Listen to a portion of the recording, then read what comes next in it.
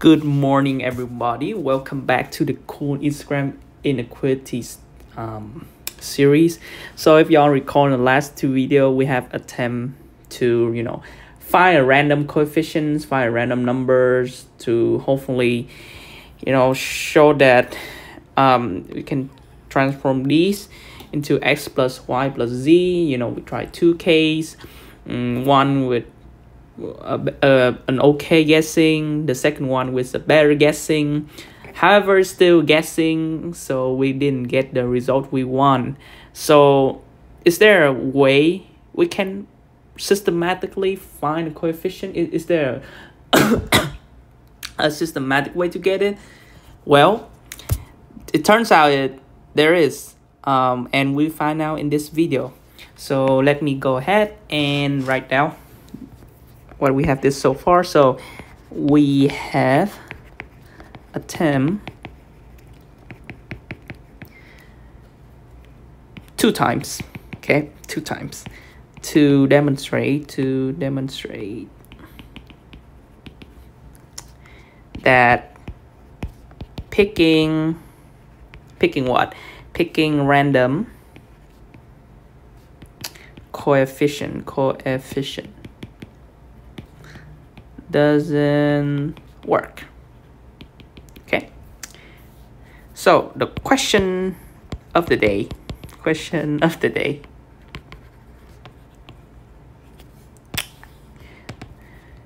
is there a way we can select the coefficient? And the answer is yes, we can. So in other words,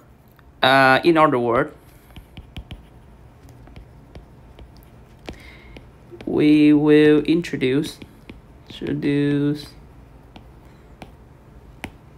A, B, and C, right? So the reason why we introduce A, B, and C, so that eventually we can utilize x plus y plus z.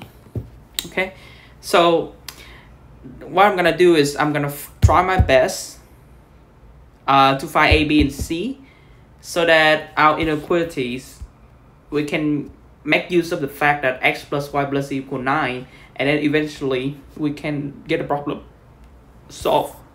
Another way you can think about it is it's like fitting, similar to fitting.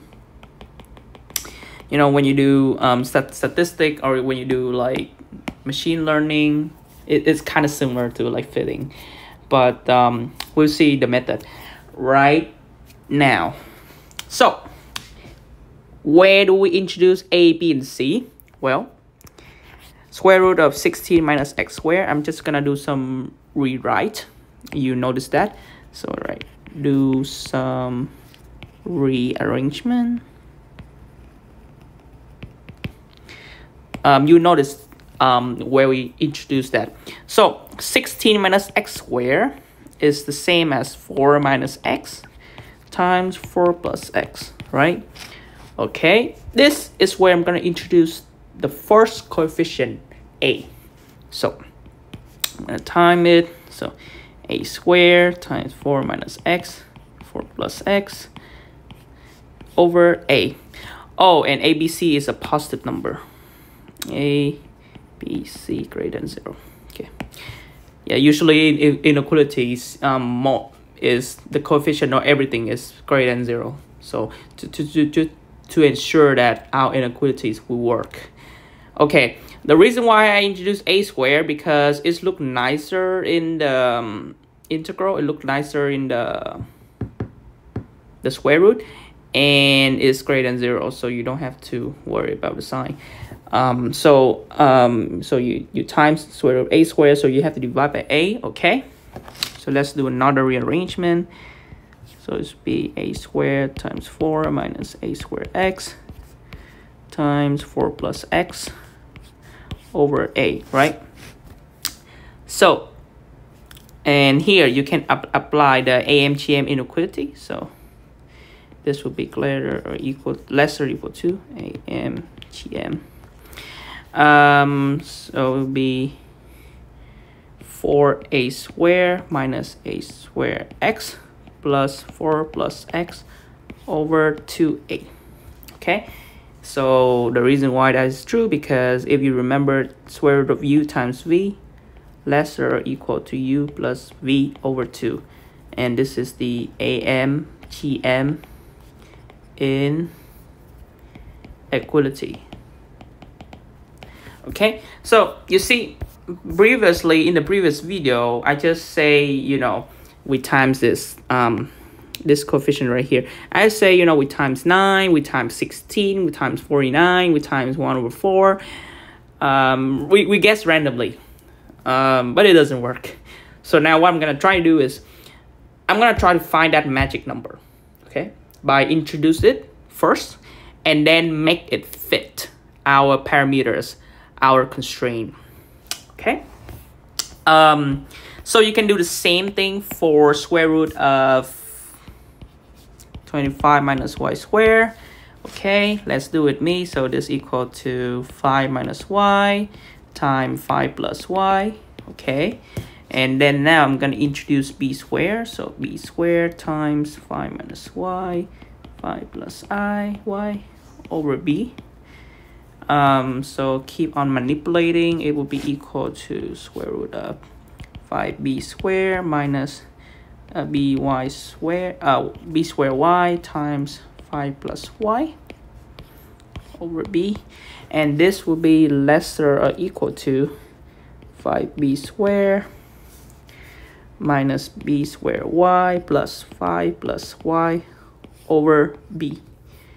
Okay, so let me do this so that you guys can annotate better. And the last thing is our 36 minus z squared. You do it, you say it's equal to 6 minus z times 6 plus z. And then you say you introduce the c squared. So c squared times 6 minus z, 6 plus z over c. Yeah, over c. Not over c, you know, like out of the country. But yeah, you get the point. Divide by c. So this I can keep on manipulating. So it's equal to square root of 6c squared minus zc squared times 6 plus z over c is lesser or equal to 6c squared minus zc squared plus 6 plus z over 2c. Okay, so what I have done so far is I say our left hand side term is less or equal to this term. So see, yeah, let me highlight it for y'all. Right, and then if you add them up, okay, so let me do this. So you add them up, you will get your left hand side, or LHS, is equal to square root of 16 minus x squared plus square root of 25 minus y squared plus square root of 36 minus z squared, lesser or equal to, yeah, I'm gonna go ahead and add all these up, and you notice that I'm gonna do some factoring. Okay, so I'm gonna do some factoring right here. So x times y minus a over 2a plus 4a squared plus 4 over 2a. The reason why I did this is because this term right here, the first term, you see this term right here, I just put group 4a squared and 4, and another group is x and minus a squared x. Yeah, and that's how you get the result. Okay, and then you can add y times y minus b squared over 2b plus 5b squared plus 5 over 2b plus z times 1 minus c squared over 2c plus 6c squared plus 6 over 2c. Okay, So you want these to look like 12, right? You sincerely hope that, yeah, let me see. So what you hope? So the first thing you hope for is, you know, all of these terms right here equal 12. That's the first thing you hope for, right? Because eventually our goal is to prove the left hand side lesser or equal to 12, right? Okay, and the second thing you hope is we can utilize x plus y plus z equal 9. So in other words, the coefficient of x and the coefficient of y and the coefficient of z have to have the ratio of 1, 1, 1. So that x plus y plus z appear. Okay, because you notice the coefficient is this 1x plus 1y plus 1z.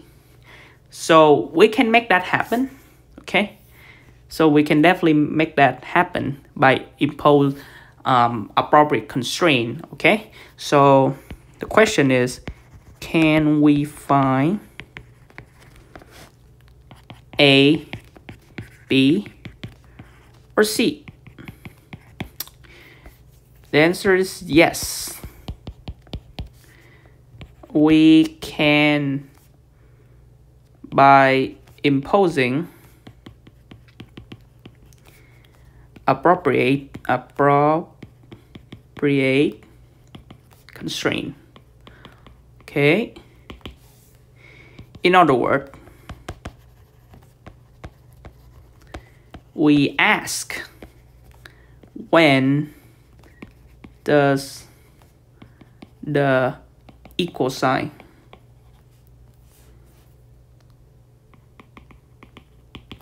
happen? Or in other words, we examine the equilibrium condition. So the reason why I know the word equilibrium is from thermodynamics and chemistry, but I think we can use this word for this case. So what happened? You want to find A, B, and C, right? So you need some sort of like system equation. So we have x, y, z, right? We have, how many unknown we have? We have 6 unknown, right? You agree with me? We have A, B, C, X, Y, Z, right? And I'm talking about the reason why I'm solving for X, Y, Z is we talk about equilibrium condition. So when the equal sign happen, you know, so instead of like lesser or equal to, it's just equal to. So that's why I have 6 unknown. So how many equations we have so far? How do we set up these? Yeah, so we just consider when the equilibrium happens. So when this is, instead of lesser or equal to, becomes equal to. Well, if you recall,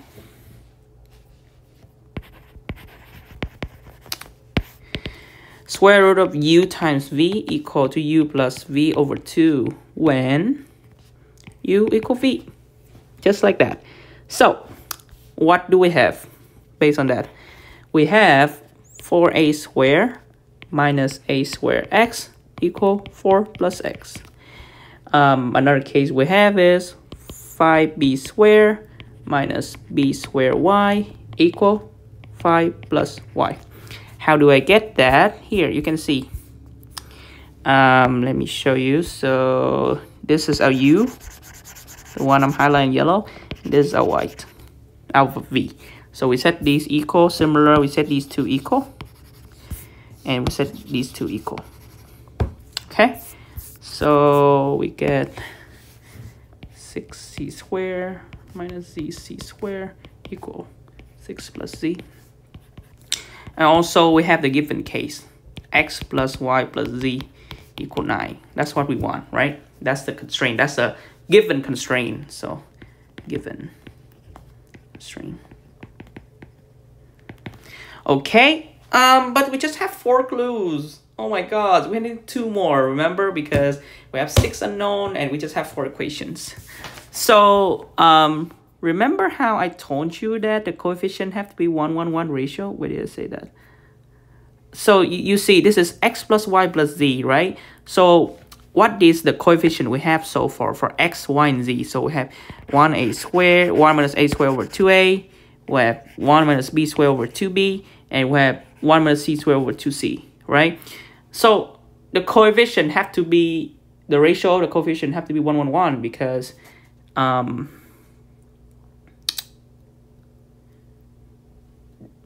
because if that's the case, then we can factor out x plus y plus z. That's when we can use x plus y plus z, right? So let me say this. So be careful. Yeah. So yeah, let me do something like this so you can to utilize 1x plus 1y plus 1z. You will have to, this must happen. So the coefficient, so I will coef of x ratio to the coef of y ratio to the coef of z have to be 1, 1, 1. So what does it mean? It means that 1 minus a squared over 2a ratio to 1 minus b squared over 2b ratio to 1 minus c squared over 2c have to be 1, 1, 1. So what does it mean? It means that 1 minus a squared over 2a